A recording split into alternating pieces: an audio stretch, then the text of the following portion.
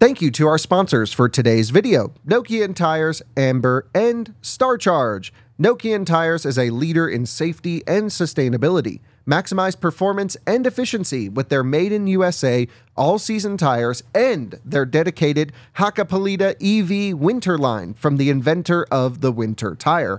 Learn more at nokiantires.com/EV.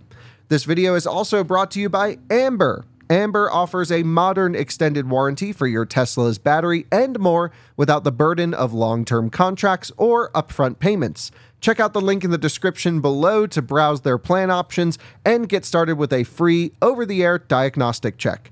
This video is also brought to you by StarCharge, the largest EV charging manufacturer in the world, and is also a provider of residential and commercial battery storage and microgrid solutions. Hello and welcome to another Out of Spec Reviews video. You join me and Jordan with a pretty awesome update. Just about a week or two ago, we posted the Rivian Standard LFP, the new battery in the new Generation 2 Rivian R1S and R1T. We posted that charging curve. And charging is something that is so important to us on this channel. It is one of the most important attributes about an electric car, especially for those who road trip or even don't have home charging and have to rely on public DC fast charging. Having fast charging matters. And in that video, we knew that was the very Gen 1 charging curve of the new LFP standard battery. It's like 92.5 kilowatt hour usable. And so we just, Rivian got us a truck with the newer software update that pretty dramatically improves the charging performance on an already pretty good charging pack. Like we all said, if that Gen 1 charging curve was Gen 1, then man, it can only get even better from that because that wasn't terrible. So what we're going to do in this video is evaluate the 0 to 100% charging performance of the Rivian LFP battery pack after a recent update. Jordan will walk us through what software the truck was on. We'll go through the charging curve. We'll go through the testing procedures and all of that. Just a quick one looking at the new updated Rivian LFP charging performance. Jordan, we left everyone on the previous software update, which was 2024.19, I think. Yep, sounds about right. And that was a 0 to 100% test that our friend Chris did on his newly delivered R1S LFP standard battery pack.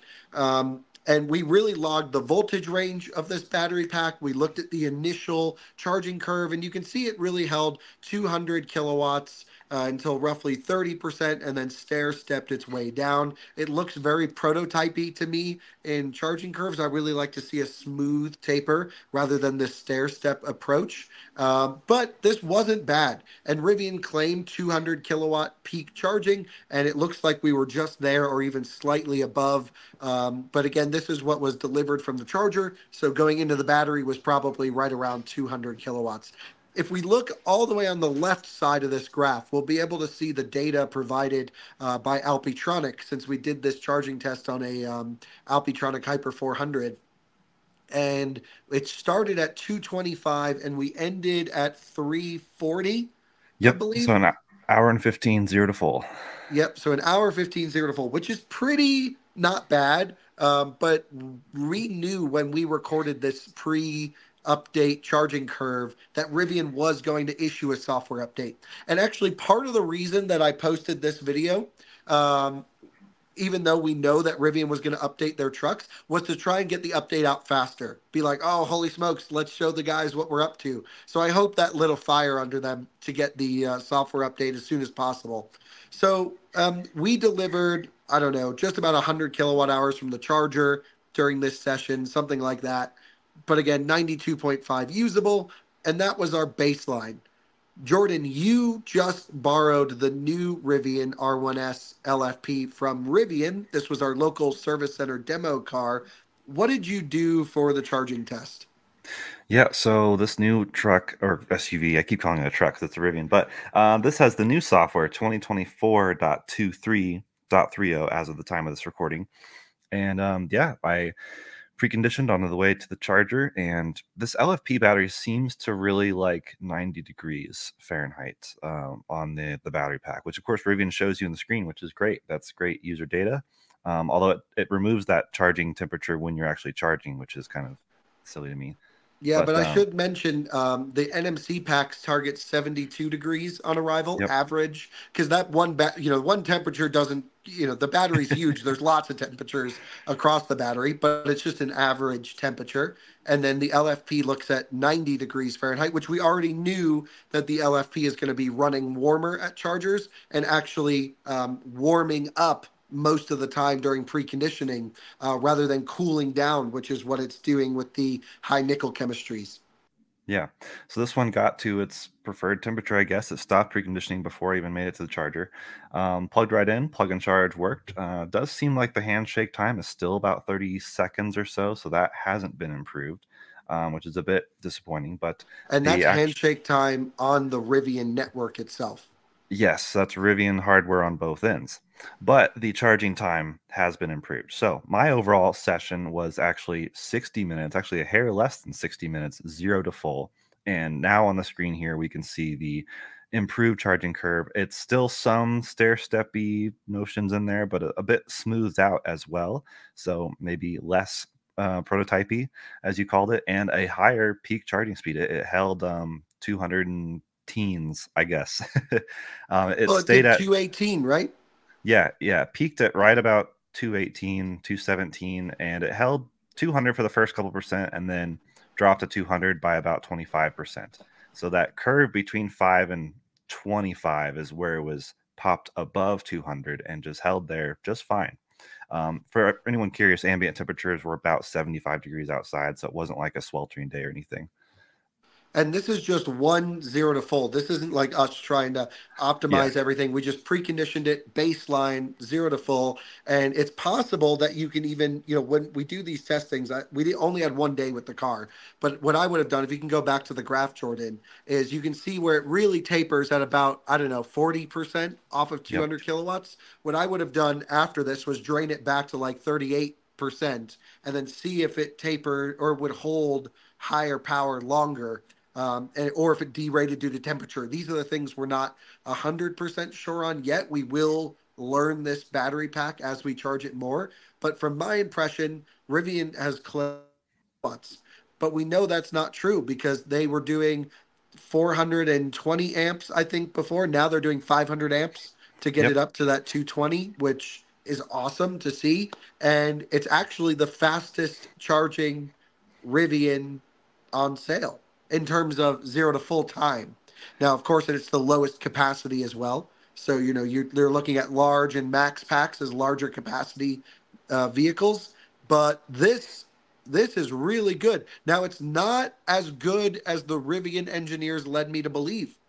Well, if you remember when I did my first, super nerd deep tour, I asked if it would hold full power to about 50%. And they said, yeah, somewhere around there, you'd still be doing 200 kilowatts. But I'm not seeing that here because at 50%, it is bang on 150 kilowatts. Um, Which Yeah, that is technically a bit of an improvement over the 125, 130 from before, but still nowhere near 200.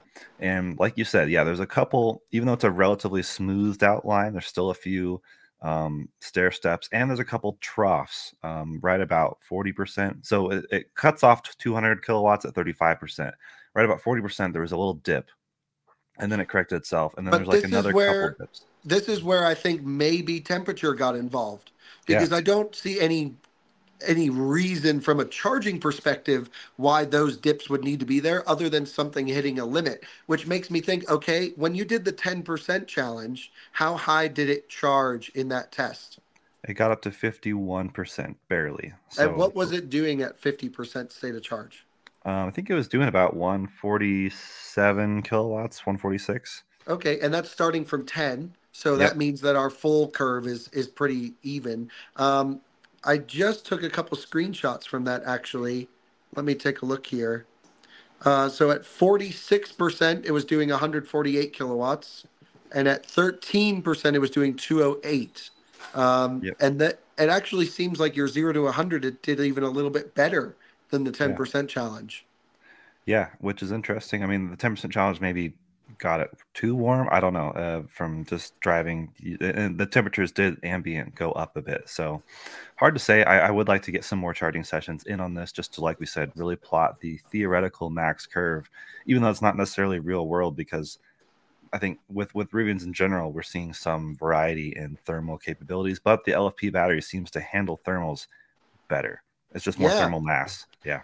I mean, it just seems to be the most stable, the one where the cooling plates actually are arranged in a way where it can thermally control the individual cell even better across everything. There seems to be less gradient temperature. Overall, this just seems kind of like the battery to have. Also, Rivian recommends a 100% charge limit on this vehicle. Now, still, it will degrade faster if you leave it at 100%. Same care principles apply LFP to high nickel chemistry. Leave them really as low as you can, 30, 50% for storage. But this needs to be full charge to calibrate. So, did you notice at all, Jordan, any weird inconsistencies? Because when Chris did his charging test, when he was like at 6 miles, it just dropped to zero. It was like, I don't know what's going on. Mine seemed to be fine. When I got down to low state of charge for the charging test, it was just let me gradually hop down. It was very consistent, it seemed. I did notice, though, another difference between our charging tests was that on his charging session, I'll pull that back up here, it really held, what is that, about 35 kilowatts all the way through to the end. With mine, it actually did drop down to 40, it held 40 kilowatts through 97%, and then dropped to like 20, and then 99% it was doing 3 kilowatts, and then finally wrapped up. So it didn't hold to the end. It did a drastic quick taper, and I don't know if that was because of the calibration, because when it dropped to 3 kilowatts at like 90, at the very end of 98% is when it dropped to single digits. I was like, oh no, I'm going to be here for a while. And then it just finished like at 100%. Like, I think the top of the pack was maybe not quite perfectly calibrated. Yeah, and these are the things that you'll get with LFP, just because there's such a small voltage difference between, let's say, 10 and 95%. You really get this flare at the end and this dip right at the bottom of the pack. And that's really the way for the car to know what's going on. But for the meat of that discharge curve, the car, you're talking such a minute difference in voltage. So it needs that 100% to know, okay, recalibrate, this is full, and then you can use the performance of the battery pack across the entire discharge range without any worries of it shutting off early or anything like that. So forgive my voice. So you were like 59 minutes and a bit from zero to full. That's right. Yep. Definitely improved. That's a big improvement, dude. And I think my recommendation for most people is like I drove it was a dual standard base car, no options except the color Rivian R1S, the second generation. And we have more videos coming on this one, of course. That seems like the one to have, unless you need to go fast or do maybe even a ton of road tripping. This actually, we did a 10% challenge with it, but actually Jordan didn't put the air conditioning on as to how well it did, which is even okay. Maybe we should cut a couple miles off of it. We're gonna retest it for sure, but it beat the old max pack in the 10% challenge. Yeah, it's going to be close, as near as makes no difference, I think, by the end. We were also kind of software limited to the 80 indicated, which is kind of 79 GPS. So there's, if we do test it again, I want to try to beat that too, because it really was struggling to get above 80. But Okay, those yeah, are all well, we things will that test it again. won't make much of a difference. It was still pretty, it wasn't quite to our standards, but it's still pretty representative of what it would actually do, which is impressive. That's what I came away with. I was like, What wow, was the this actually number? rips. 91 miles on 15 minutes of charging. So just a Yeah, few so miles more maybe than max. maybe it would do like 89 if Yeah. everything was the way it should be. I mean, very close. Yeah. Which the old max pack was like 86. 86. Yeah. Very close. So in a road trip situation, this is actually the best one. Yeah.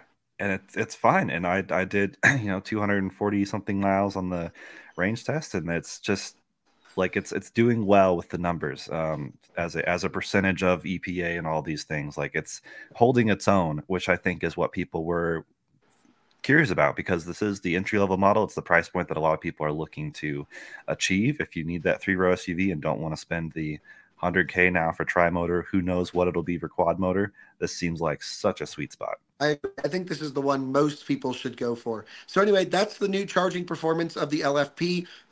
0 to full is pretty damn good. It holds, 150 kilowatts at 50%. Still needs to be improved. I'd like to see it hold 200 kilowatts deeper. Who wouldn't? But really, this is totally livable. Again, an hour, 0 to full, just something you can count on is awesome, I think. So from my perspective, all good. I like LFP. And I'm really surprised and glad to see 218 kilowatt peak charging. Yeah, it's better than they originally told you at the event. So cool. Well, there you guys go. Thanks for watching another Out of Spec Reviews video. Thank you, Jordan, for testing the truck and running the procedures. I'm recovering from being a little bit under the weather, but more videos coming soon. And we'll see you on another one again soon. Bye-bye.